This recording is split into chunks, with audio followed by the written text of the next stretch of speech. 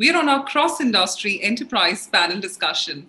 Well, we're looking at talking about understanding cybersecurity awareness and building a cyber-aware culture in enterprises, which includes importance of cyber-secured environment, capability building, wherein cyber awareness trainings and programs for the enterprises, automation and integration of cybersecurity in the operational processes, safe data, wherein the latest technologies for preventing data breaching and protecting critical data, technical strategies for preventing ransomware and phishing attacks, and creating successful cybersecurity team with organizations and sharing the best strategies. So very, very important topic right there. And ladies and gentlemen, for this, we've got our esteemed set of panelists. First up, Mohammed Mengash, the General Manager, Cybersecurity Strategy and Architecture, Saudi Telecom Company, Saudi Arabia. Well, Mr. Mohammed is the head of the Cybersecurity Strategy and Engineering at the STC, Mohammed has led many successful cybersecurity transformation programs across different industries such as oil and gas and telecommunications. He's somebody who's held several leadership positions in many organizations such as Mobili and Saudi Aramco. Also, we're joined by Sanjeev Madavi, the Director Technology Asyad Group, Oman. Well, Sanjeev is a seasoned IT executive with 23 years of global experience in digital transformation, value chain innovation, new business ventures, and operational excellence across multiple industries in supply chain and logistics. He's somebody who uses his global leadership experience in process improvement, project management, technology roadmaps, enterprise solutions delivery, and business entrepreneurship to deliver a positive impact in the industry. We're also joined by Maher Al-Maskari, the Head of Information Technology Infrastructure and Support, Simyar, Oman. Well, Mr. Maher, being an IT professional with over 16 years of experience in the most IT divisions in both the government and private sectors. He's somebody who's got an excellent management skills in leading IT staff and specialist knowledge in designing, planning, supervising, and executing of IT projects. Also, we have Nadeem Khater, the Director of Professional Services, Digital Shadows UK. Nadeem, since joining 7 years ago, Nadeem has helped hundreds of customers implement the digital risk monitoring solution Searchlight. He experience in digital risk detection, analysis, and mitigation across all sectors and covering various use case ranging from dark web monitoring, data leakage detection, and intelligence analysis. And this entire conversation and the panel is going to be moderated by Nisreen Al-Khatib, the Women in Cybersecurity Middle East, Lebanon. Well, Ms. Nisreen has 20 years of experience in information security, cybersecurity, risk management, and business continuity in leading banks in Lebanon. She's an active member in Women in Cybersecurity Middle East, and she's also leads the Tech Liaison and Ambassador in Lebanon. Well, thank you so much to our eminent panelists for giving in your valuable time. With this, I'd like to now pass it on to Nisreen and also our esteemed attendees. If you may have any questions, please do type it in the Q&A box. We'll pass it on to Nisreen if time allows towards the end. Over to you, Nisreen. Bhavna, if I may so interject, yes, please. I'm sorry to add in, but I believe in terms of my current designation as well as my credentials, yes. I believe they have changed, but I believe you did not receive the brief on that. So I'm currently the Chief Digital Transformation Officer for Khimji Ramdas LLC. Okay, perfect. I believe the writer that you have is updated. Yes, I believe the update wasn't done, unfortunately, Sanjeev, but thank you for correcting on the same. This is, an update is always what is necessary. So thank you on correcting on the same. With this, Nisreen, I'd love you to take it forward with your esteemed panel. Over to you. Thank you. Good afternoon, everybody. Thank you all for joining us this afternoon for this panel. According to many studies, a high percentage of cyber attacks were caused by human error. We know that actually it must have been a user that clicked on that suspicious link or used the same password all over again, or maybe downloaded that suspicious file. And many security professionals consider people to be the weakest link in cybersecurity. Now, that's right. But I have questions to ask ourselves. I have some questions to ask ourselves. Are we doing the right job to help people get the right knowledge and equip them with the right techniques so that they can act in the right manner? Do they have what it takes to take the right behavior against such threats? Now, if we keep humans aside, let's think how we deal with technology. Do we just get a security device and plug it on the network with the vendor's configuration? Of course not. We do studies, we do assessments, we do study to our network, we get the best device possible, we configure it according to our environment, we constantly, we harden, we patch, we update, we upgrade, and you follow the best practices, we monitor, etc. Now, if we look at our behavior towards human security awareness and education, are we putting the same effort of time, resources, and money to ensure that our people are getting well trained and educated in a manner that will equip them to be our first line of defense and not the weakest link? User security awareness and education was generally among the least tackled domains in security awareness. And many companies used it or did it just for compliance or as part of the checklist they had to check. However, luckily, recently things have changed, and the trend has been changing towards more focus and more attention toward this particular domain in security. Today, in this panel, I'll be discussing with my esteemed guests several aspects of security awareness and education. And I will start with my first question, to understand what are the main pillars of security awareness and education at the organization. And I would like to direct this question to Mr. Mohammed Mengash. Mr. Mohammed. Hello, everyone. Good afternoon. Happy to join you today in this panel discussion. Thank you, Nisreen. Actually, as you mentioned, truly the human factor, according to one of the studies, several studies actually, one of them by BCG, is 70% of the data breaches resulted from human error, either intentionally or unintentionally.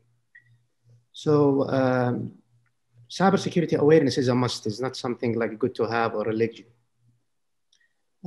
Before going into the pillars, I would like to highlight that for me and for my organization, we are not looking at awareness as a program.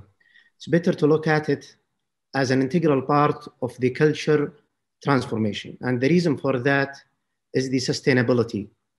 If we want to have a sustainable, awareness and the practices of cybersecurity, and to instill that in the DNA of the company, then we need to include that as part of our company culture transformation.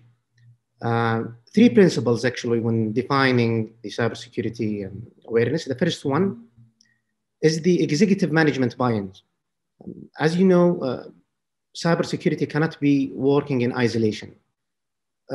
Everybody in the organization need to embrace that. And we have to start from the top. It's very crucial to have the senior management, the executive management buy-in. This is the first principle. The second thing is including that, as I said, in the cultural transformation. And the third one is not looking at it as an ad hoc, let's say, program. It has to be structured in a sort of a framework. See some of organization focusing into training, email sent without really having a complete framework.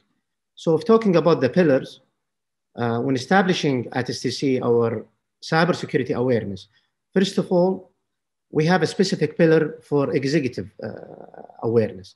And when you say executive, it's very important for that awareness to be customized for executive to touch the corporate mission and the strategic objectives, and personalized and simple to get the buy-in of the business, for example, or the management, finance, for example, to support you and to be sponsoring your program.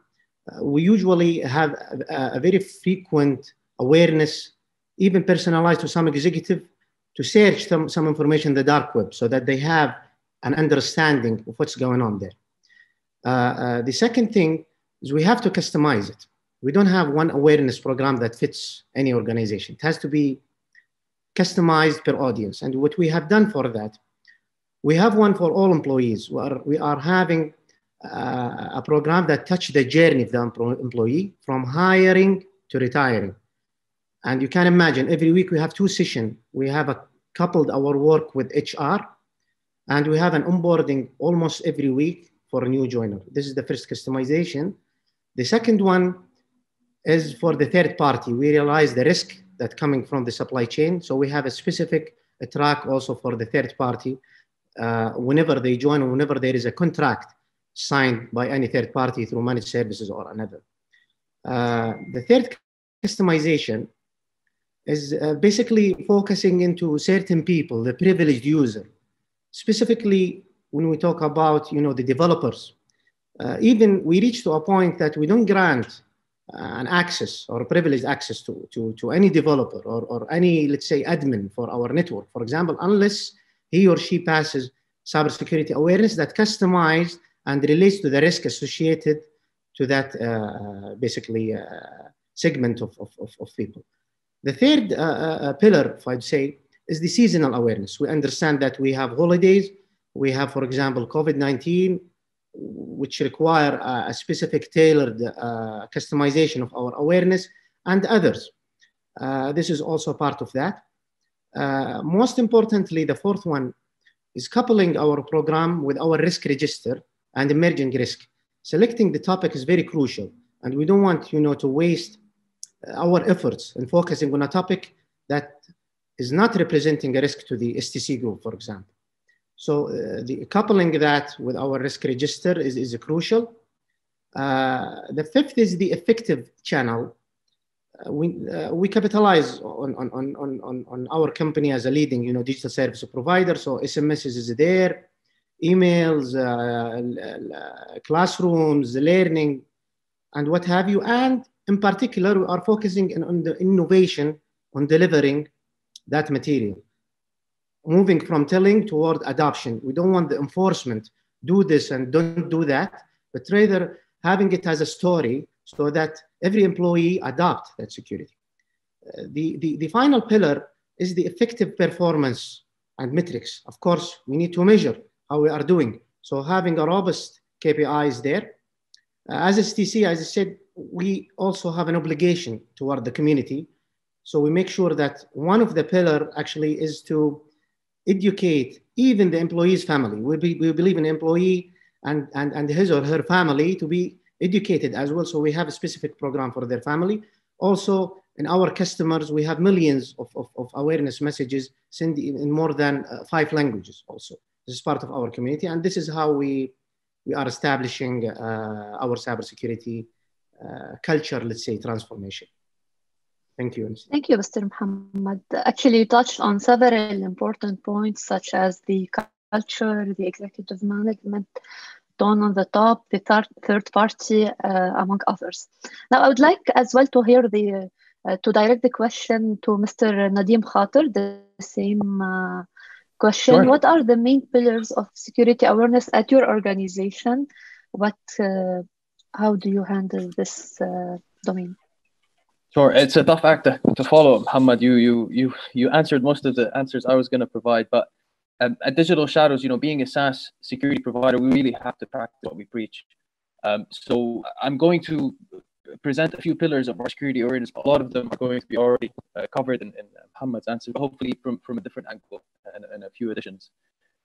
One of the first things we do before starting on our security pillars and security awareness is we try and understand the threat landscape. You know, what is the threat landscape for organizations like ourselves? And even when we're advising our customers, we'll take that approach as well. So that's the first step we do. And I think this is on Mohammed's point around the coupled it with the risk register, right? It has the risk you're trying to mitigate has to be relevant to you.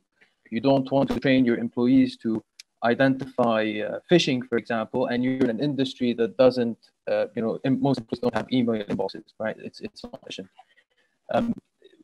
I personally, as well, when I get involved in risk awareness and pillars, I try to be very methodical. And once we identify the threat landscape that's relevant to our organization, we'll follow the people, process, technology, you know, a very established methodology. And under each of those pillars, you know, we'll try and apply some programs. before starting any program, again, like Mr. Mohammed said, it has to be top down. There has to be buy-in from the top. Employees will take it much more seriously once the project is there's an update with the project with the leadership, and also it'll smooth things over in terms of getting stuff done and getting all the workflows approved. But some specifics, if I were to dive into specifics, we'll run red team simulations. Our company is very keen on that, out of the blue, without any warning. It's company-wide, and sometimes it's department specific, like the developers, right? They'll get specifically phished emails for them. Our sales, I'll say sales reps aren't big fans of this, but whenever it's end of the quarter and there's a big push to get deals closed, we sometimes will run spear phishing simulations around that time, where they're much more apprehensive about replying to emails and much more prone to maybe open those emails. We also found that interactive media has a much better response with younger generation employees. The training videos, training guides, things they can interact with, courses, that helps with our security awareness program. One important thing, which also Mohammed mentioned, you have to tie it to the employee's journey in your organization. We tie our security awareness to performance reviews. However, we reward good performers, but we don't punish bad performers. That's very important, we found in our organization. Another thing I'm really keen on personally is metrics, ROI tracking, metrics, KPIs. You have to track them throughout the life cycle of these projects. I think that's pretty much all I wanted to cover. And as you saw, Mohammed touched on all of it, but hopefully that sheds some insight. Yeah. Thank you, Mr. Nadim. Actually, you both touched on several important aspects that are key for any security culture or any security awareness program to enhance the awareness culture in the organization.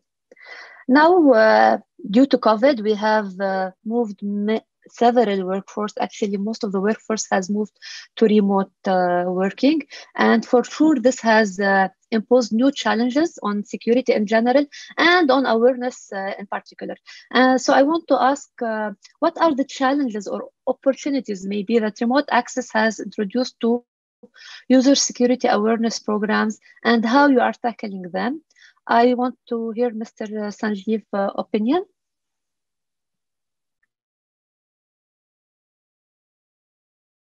You are on mute, Mr. Sanjeev. Apologies for that. I was just trying to correct my volume here. Thank you, Nisreen. I think I really appreciate, and feeling very privileged to be part of this esteemed panel discussion today. But as all of us are very well aware, I think we are living in a more connected world, and cyber crimes are always on the rise. Now, with COVID, we realize there are more intricacies that have been brought into the structure. This also means that by all means, the last connectivity point, which is where we have humans interacting with different machines or possibly with other humans, the challenges are also relating more or less to the human interface. So we have to have access and controls about the office productivity suites, which most employees and human resources within the organization need to access. How to get them access to all of these tools remotely. Then we are looking at the files, the information, even the enterprise applications, or even smaller applications, which they need on the course of their day-to-day work. And how exactly do we allow them secure and safe access in order to not bring down their productivity and yet manage a very secure environment from an organizational perspective? That's a big challenge. I think the other significant challenge is that in today's world, most organizations are either in the path of moving to the cloud or they have already initiated that journey. But not many have either got a complete on-prem or a complete on-cloud setup. So most hybrid organizations, or the new age IT structure that we have in a hybrid mode, it requires one to cross many hurdles. So in essence, I can sort of compare it to maybe a road journey from Muscat, to Doha, Qatar, where I have to cross not only Muscat and Oman borders, then into UAE borders, and then into Saudi borders and checkpoints.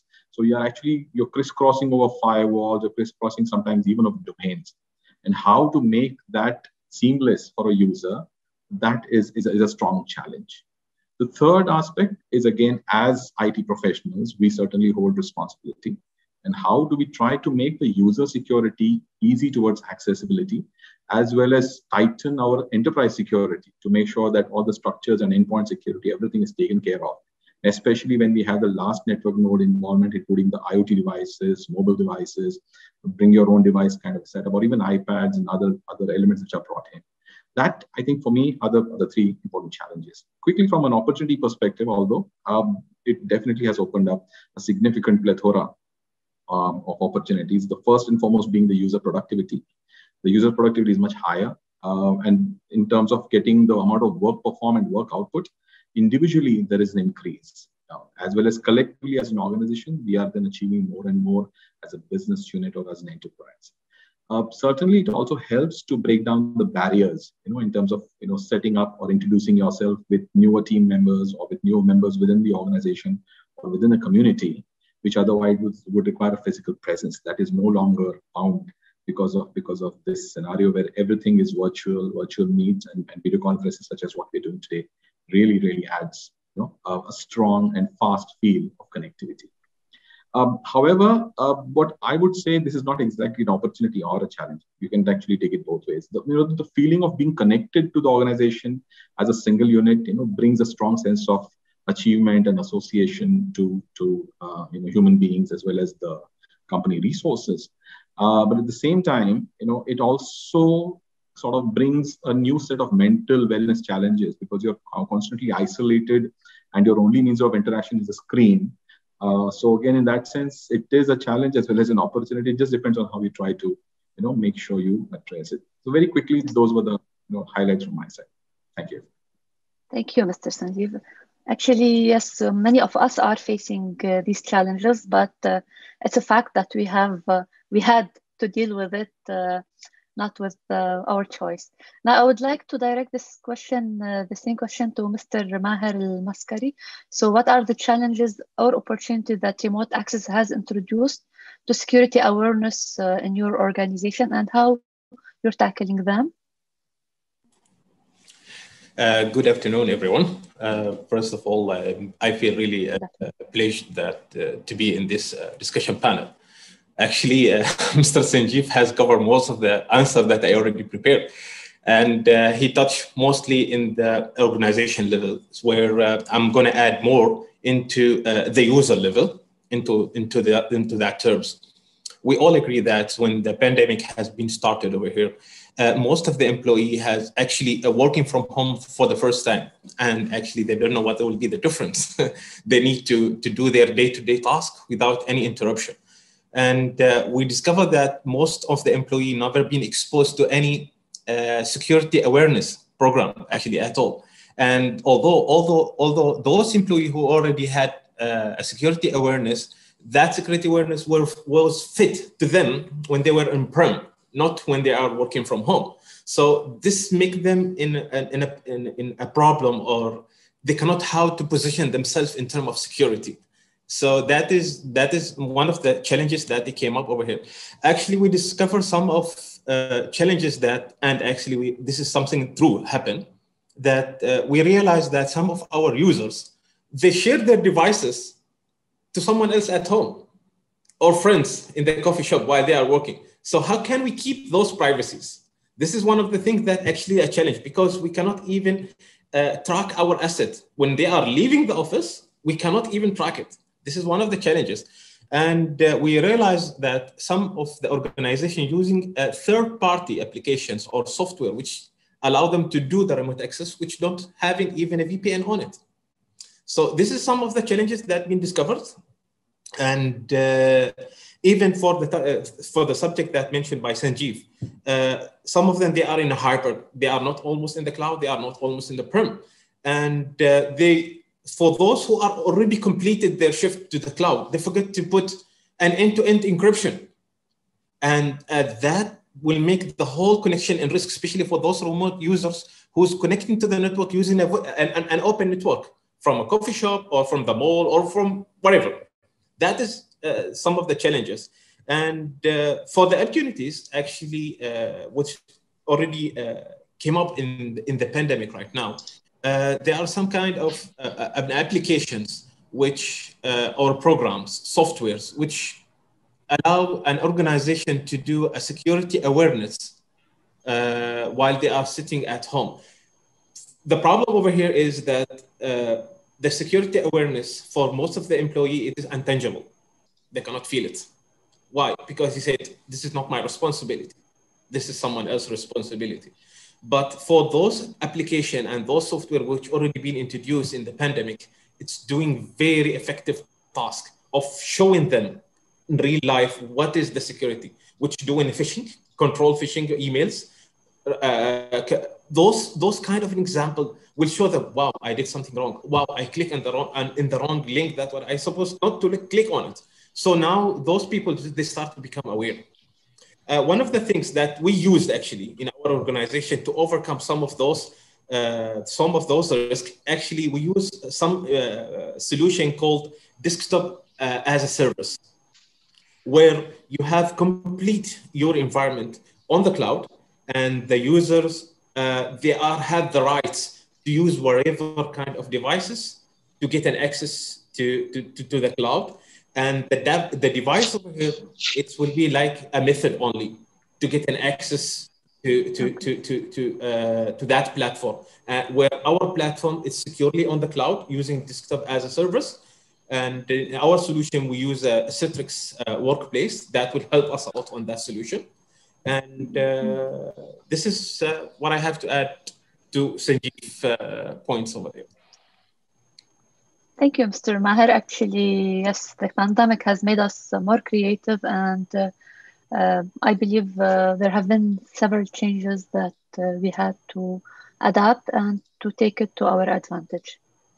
Now, with the skills shortage in cybersecurity experienced personnel, what are the best strategies to build a cyber-skilled workforce in the organization, which has the right skill set and balance between knowledge and expertise? And here, my question is not just about awareness, about in general the human aspect or the human factor in cybersecurity in general. And I would like to ask Mr. Nadim to give us his opinion. Sure, happy to. I hadn't prepared for this question. It didn't appear on the sheet, but happy to give you my opinion on it. No worries. So, in terms of the shortage of security professionals, that's not going to be solved anytime soon. I mean, if you look at the numbers, you're talking about millions of jobs that need filling, and I don't think there's enough people going to university that year in any major or in all majors, let alone cybersecurity specifically, because it's a very niche and very acquired skill set. I mean, take my example. My bachelor's was in finance and investment finance, but I did a master's degree in counterterrorism, intelligence collection, not even in cyber specifically. I did take one course on cyber and I fell in love with it. And then I did some certifications to follow that up. But even after 7 years at Digital Stars, I'm still learning. So that shortage, to answer that first part, that shortage is not going to be filled anytime soon. I think the best outcome or the best way out of this shortage is to try and skill up the technology, to try and rely on technology as much as possible, on automation, to fill some of the gaps, some of the menial tasks, like collection. Collection is a very manual, intensive, labor-intensive job. It doesn't take a lot of skills. You have to visit a web page and copy-paste and collect data. You can rely on technology to do that. Some data agglomeration, data analysis, data tagging, all of the jobs at the bottom of the pyramid that are very labor intensive, that could be used, that we could use technology to try and fill those gaps. But for the upper skilled ones, I mean, I'm hoping I could pass to some of my much more experienced colleagues on this panel because they have 20 plus years of experience each to answer that. But that's just my 2 cents. Okay, thank you, Mr. Nadim. Actually, I believe you are a good example on how we can fill this gap, being not a cybersecurity background, and you moved to it and you're working on that. Now, touching on the human factor, as we said, as Mr. Nadim mentioned, that we can use some technology to fill some of the human gap. Now, here I want to ask Mr. Mohammed, how do you believe the latest technological advancements such as AI can be utilized to specifically help in the user awareness and maybe in preventing breaches, even if users have done something wrong? So how technology can help to prevent such breaches?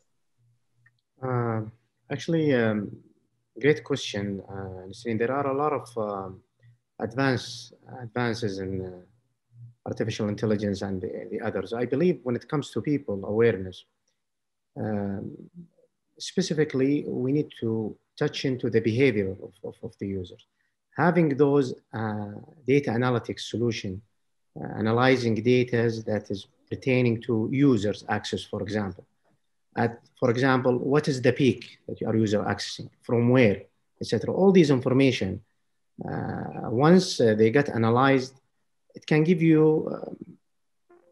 I would not say clear, but clear enough picture of the behavioral of every segment in your organization. Then you can understand, okay, the majority are accessing at that particular time, from that particular place. Usually in a session, they can stay up to 15 minutes as an administrator, for example, of the network. So this would help you detect the abnormality.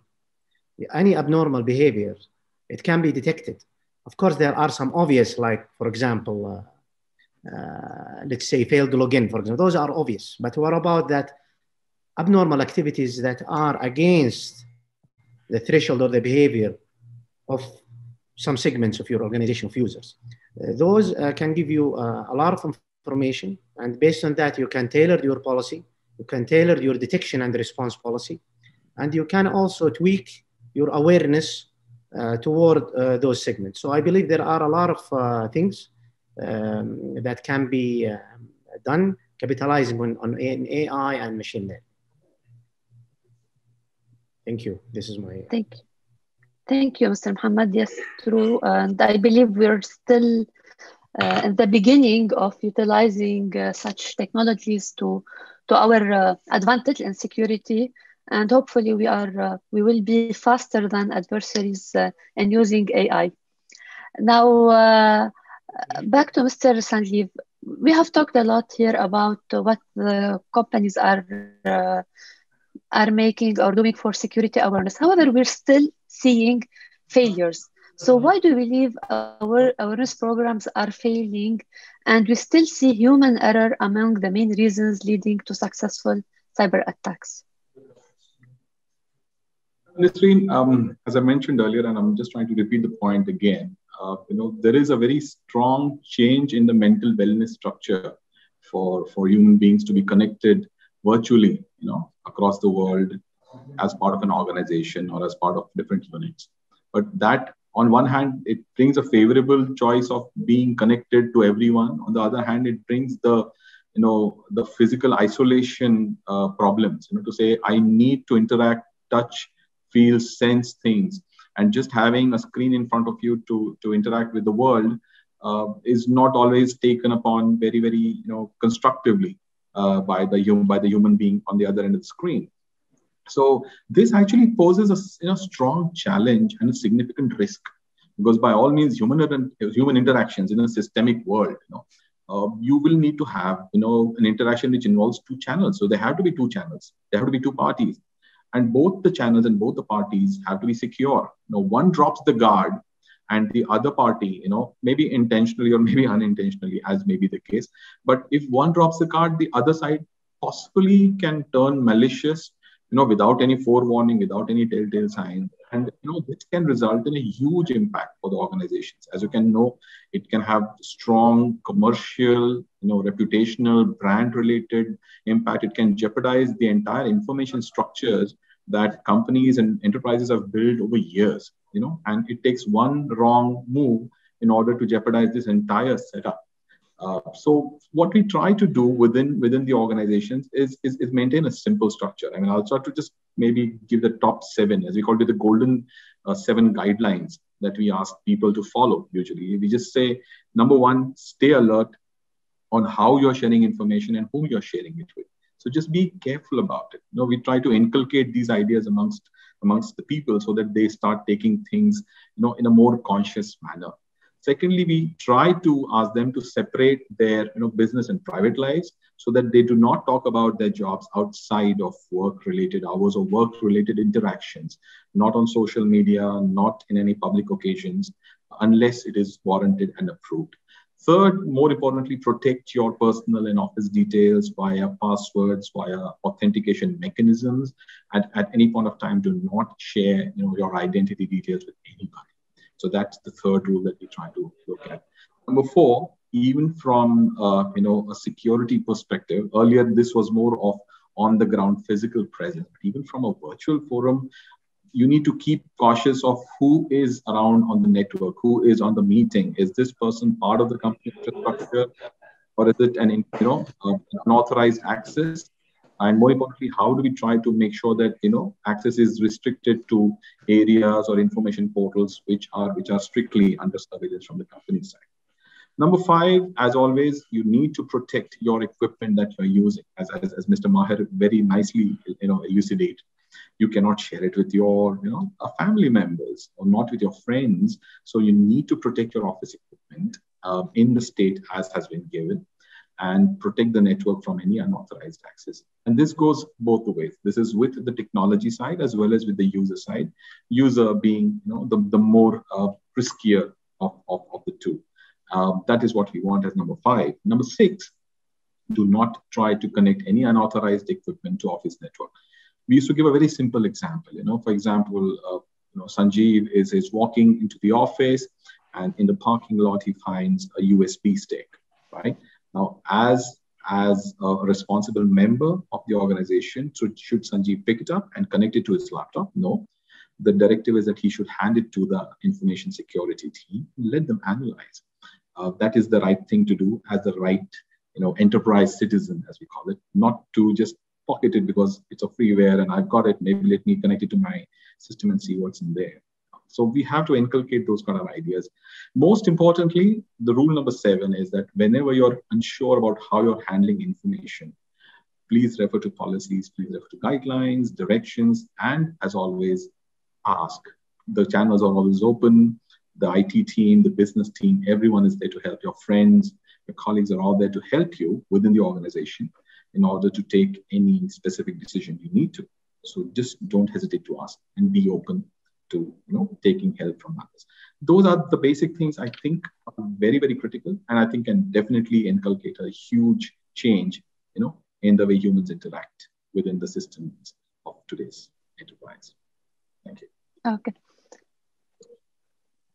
Thank you, Mr. Sanjeev, actually, for these steps. They are very comprehensive. Now, my question would go, we have touched on the topic of culture, and I think Mr. Mohammed has touched on it. And I want to ask the question to Mr. Maher. What do you believe the main strategy that organizations are following and can follow in the future? Maybe now we're still not following. However, what can we follow to enhance the security culture within the organization? Other than awareness, what do you believe we can do more? Well, first of all, let us agree on something. The security become like a business enabler right now. It's no longer a liability. It's no longer a cost. So security culture required feeds care by the top management. It should be driven from the top to the bottom. And it is not just IT security policy. There is many things can be done. Many things can be added to there. First of all, when we came to the security culture, we request from some of the organization to conduct a risk assessment, to check their security cultures, their views. As Mohammed, they said, we already know about it. We already knew about it. When we go to the management, we already knew about that. But did you conduct any risk assessment on that one? That will help you to understand in which level you are, in which your organization security culture are. The second thing we already spoke about it is security awareness. Let's call them a software. It's no longer a plan. It's no longer a program. It is a software right now, which can help you to give you the right analytical decision on way forward. The problem or it is like an issue over here. Most of the organization believe that or they have that an opinion that a security matter, it's only for the IT department. It is not. Actually, security culture required everyone in the organization to be in. security, it's fall for everyone. That will help actually the organization to scale up a little bit their security culture. And one of the things that I personally believe to make it more enjoyable, if you add a reward or recognize those people who do the right things in security, that will add a more interesting things to them actually. And instead of just punishing them when they are doing something wrong, you can reward them and you can recognize them in the organization. So people, they will start to actually challenging each other to become more into the security. Thank you. Thank you, Mr. Maher. Actually, you are right.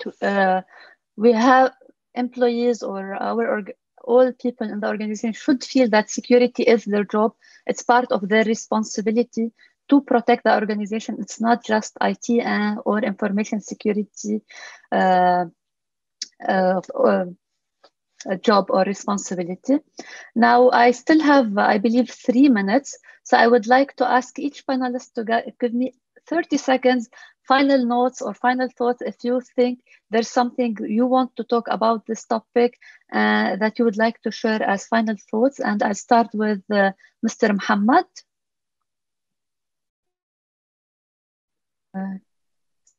Yes, Nasreen. The question again, please. Just if you have final thoughts that you would like to share with us, okay. half a minute, yes. Just, I have a very important comments on why the cybersecurity awareness failed. 2 things, as my colleague mentioned. We need to have a clear mandate from senior management, and buy-in is not enough. However, we need a charter and mandate that's saying that awareness is not something like luxury. It is it's an actual protection control. It's part of the protect. If you look at NIST cybersecurity framework, it's actually a control. Senior management support is required. The second thing, where I believe the awareness is failing, is the methodology. Using the enforcement instead of adoption. People have tendency to circumvent cybersecurity policy because they are looking at them as obstacle.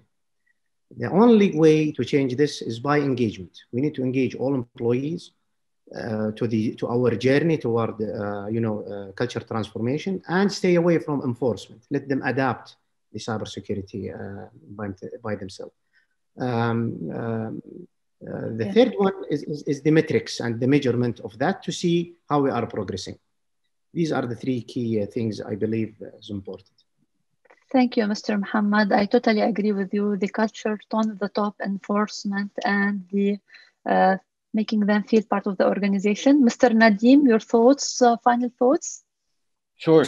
And a few of them definitely intersect with what Mr. Mohammed said. So the first one for me would be proactive. Be proactive with cybersecurity. Be proactive with digital risk, with the awareness around it.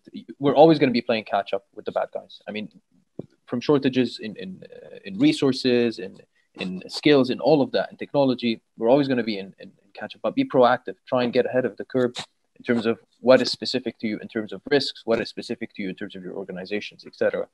And definitely be proactive from the top as well. We need the top down support.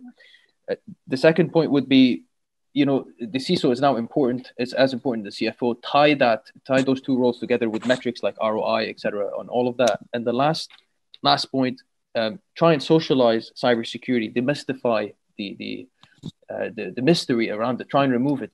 Discuss with your colleagues in other teams, the brand, the legal department. Try and bring them in. Willingly, of course, if they're interested, and try and socialize the concepts of security with the wider organization, because some departments, like other departments other than security, might look at this and say, it's not my job, it's too complicated, I don't want to get involved. But try and get them involved to demystify these things. Thank you, Mr. Nadim. Tie it to the organization and include it with everyone and metrics. Mr. Sanjeev, your final thoughts, please. Thank you, Nasreen. I'll try to sum it up in 6 small points. Number 1, and most importantly, endpoint security is as important, or if not more, as much as enterprise application security.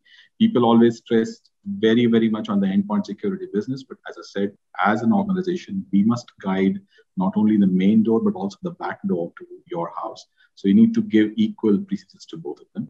Number two, anticipate and plan ahead. In today's world, with the shortage of resources, with the fast adaptation of different malware attacks and cyber threats, we definitely need to anticipate as much as we can and plan ahead. Third, and more importantly, keep your employees informed, educated, and aware, and equipped to handle plausible security threats. They are going to be your front guard at the door. While you're not there, they are the ones who are manning the doors. So make sure that they are equipped with the right things. Always try to maintain checks and balances and counter checks around their authentication mechanisms to make sure that they are in line, prudent, and connected in the most recent manner. Last but not the least, look at the constant updation of user rights and access controls.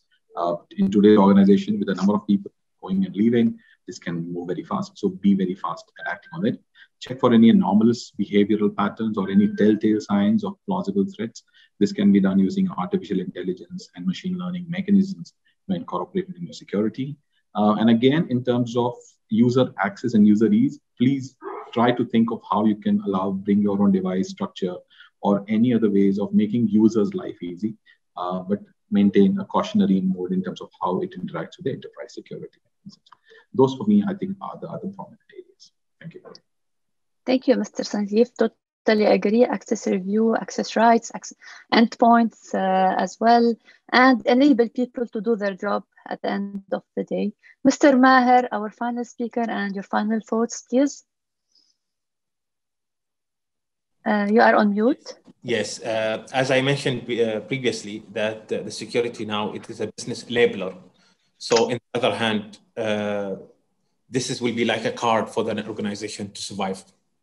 So this is one thing. The other thing is that people like a CISO, they start to become scared from implementing AI and helping them in the security detection and response. Well, just to make sure that if you refuse to use it, the hackers and the breachers, they already in the track and they already implement AI to help them hacking the other organization. So you just be ready for that one and don't scare from AI. Thank you so much. Sure.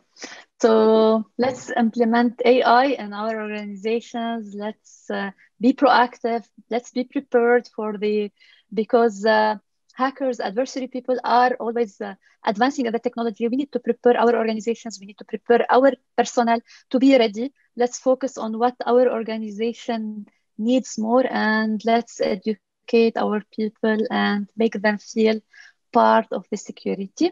By this, I conclude the session. I would like to thank very much my esteemed panelists, Mr. Mohammed, Mr. Maher, Mr. Nadeem, and Mr. Sanjeev for your valuable input. It was really a pleasure talking to you and getting from your experience and insights. And I give back control to the organizers. Thank you. Thank you so much, Nasreen, for moderating it so wonderfully. Thank you so much, Sanjeev, Mohammed, Mahir, and Nadeem, for your valuable time. Definitely, whatever anecdotes you quoted and whatever experience you could share in this panel discussion, definitely will go lengths and breadths with the panel who's here today. So thank you once again, and for being part on behalf of Trescon Global. We thank you. Thank you. Thank you so much. Thank you. Ladies and gentlemen, thank you so much. Thank you.